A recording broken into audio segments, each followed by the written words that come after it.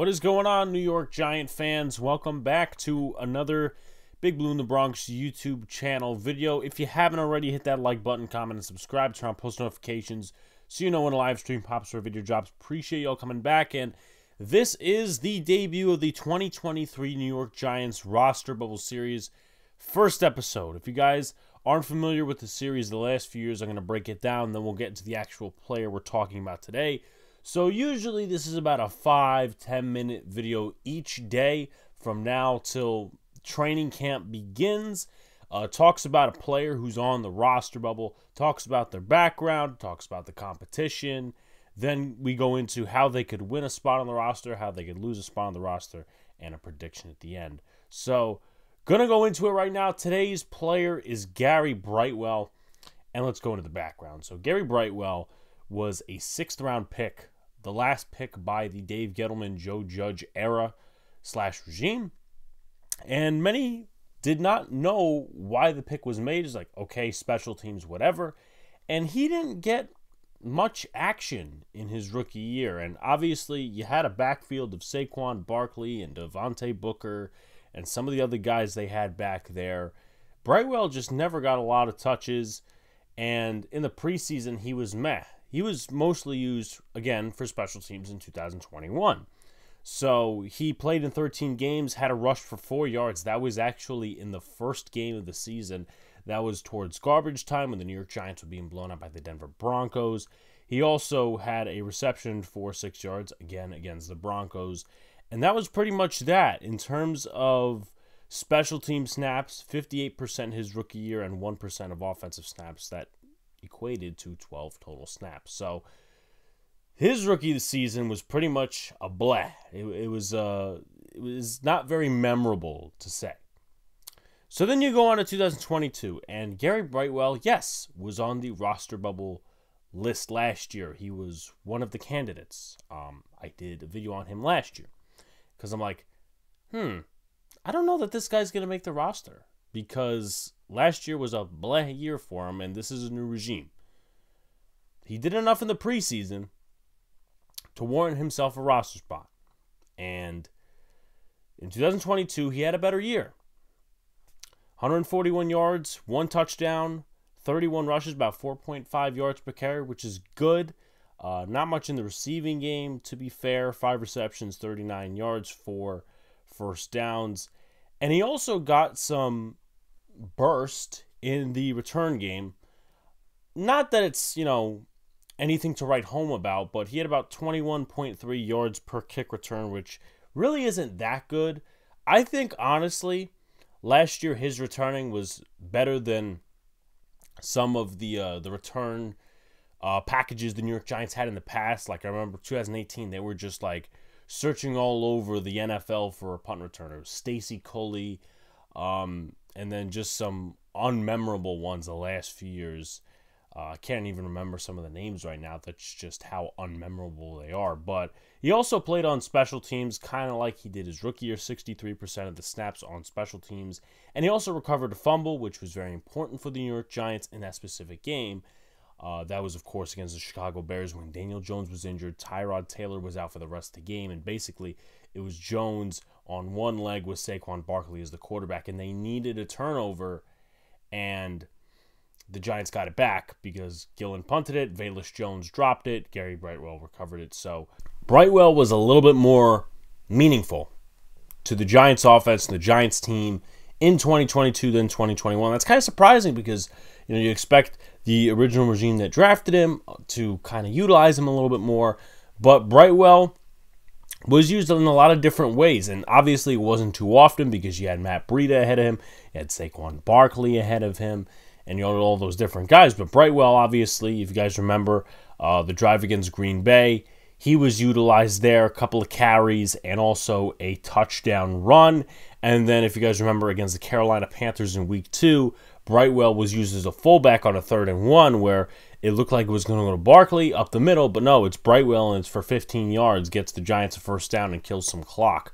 So a better year for Brightwell last year. Now, coming into this year, though, there is some competition. There's more competition than last year. And it really revolves in 2 areas for Gary Brightwell. It's the running back room and on special teams in general really revolving in that return room. So we'll start at running back. Jashaun Corbin is back. He obviously was with the Giants last year in the preseason. He was on the practice squad throughout the entire year. Didn't really get any action. Never got called up. Matt Breida was re-signed, so the Giants like him. And Eric Gray, they drafted him out of Oklahoma in the 5th round, and it's very unlikely that he's going to sit on the practice squad because, hey, it's a 5th-round pick. You want to utilize that unless he gets injured. You know, it's still kind of competition there. And then also, if you want to go to the kick return room, there's Khalil Pimpleton, who probably is more utilized on the punt returns, Jalen Hyatt, and overall, it's just not really defined right now who's going to be the head kick returner. Darius Slayton could also be the head kick returner. Default-wise, it could be Darnay Holmes. There's a lot of names floating around, but none that was really kept over. You know, Brightwell obviously handled it mostly last year. Richie James was the head punt returner. He's no longer with us, so it's pretty much an open room right now, and I think Gary Brightwell, as we go into how he can win one of the jobs on the roster, kind of has to do that. So he has to show burst out of the backfield on the 2nd and 3rd teams. Make most of your opportunities. I'm going to say that a lot during these videos. Brightwell, right now, the odds are against him and Jashaun Corbin, but that's a separate video.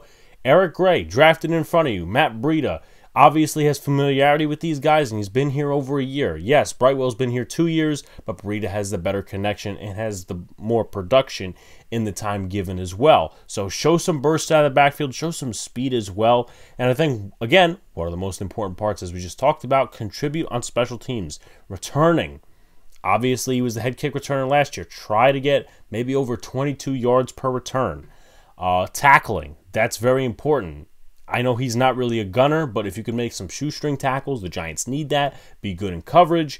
And on kick returns, or actually, no, punt returns and kick returns too, be where the ball is. Kind of like, you know, where you were when Velus Jones dropped the ball. Brightwell recovers it. The New York Giants basically win the game. And that's just, you know, some things he needs to do in order to win a position on the roster. Now, how can he possibly lose a spot on the roster? Lack of burst in the return game, not much improvement from last year. He doesn't really show it. Lack of contribution on special teams and quiet in camp behind Corbin, Gray, and Breida. Obviously, Brightwell isn't your #1 starting running back. He never will be one. But at the same time, Eric Gray has a lot to prove, and he's getting a lot of 1 reps with Saquon Barkley not being at mandatory minicamp. And if this whole contract situation sinks into July, you'll be seeing maybe all these different running backs getting 1 reps, or it's just Eric Gray and Matt Breida.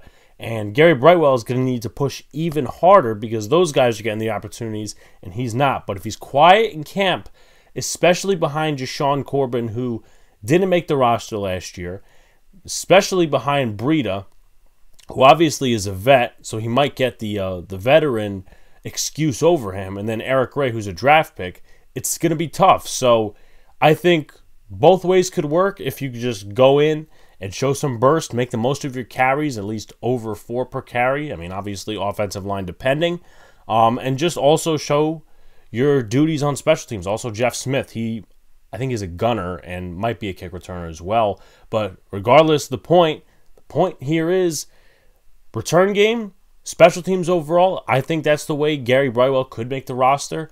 And then usage in the backfield. Catch as many passes, make the most of your opportunities, and show burst in the backfield. But unfortunately, I do have Gary Brightwell getting cut. I don't see a way he does make the roster. He could make the practice squad, maybe tries to slip his way there. I don't know if the Giants will find a true kick returner. I don't want it to be Jalen Hyatt. I don't want it to be Adoree Jackson. Maybe Darnay Holmes if he has some burst. Khalil Pimpleton. Try one of the guys that doesn't necessarily have a starter role or competing for a starter role. Like Khalil Pimpleton, we know he's not competing for a starting wide receiver spot. Darnay Holmes, if he loses to Cordell Flott, maybe you could slide him in there. Brightwell, again, that's where he kind of has that loophole. As for running back, I think he's pretty much just all odds are against him. He's probably not making the team that way, so it's all special teams. But I do have him getting cut. Like, comment, subscribe, do all the good stuff. Turn on post notifications so you know when live stream pops your drops. Appreciate you coming back. I'm going to try to put one out every single day. at least of these videos every single day before training camp or until I run out of candidates. So appreciate you guys, and we'll see you in the next video. Peace.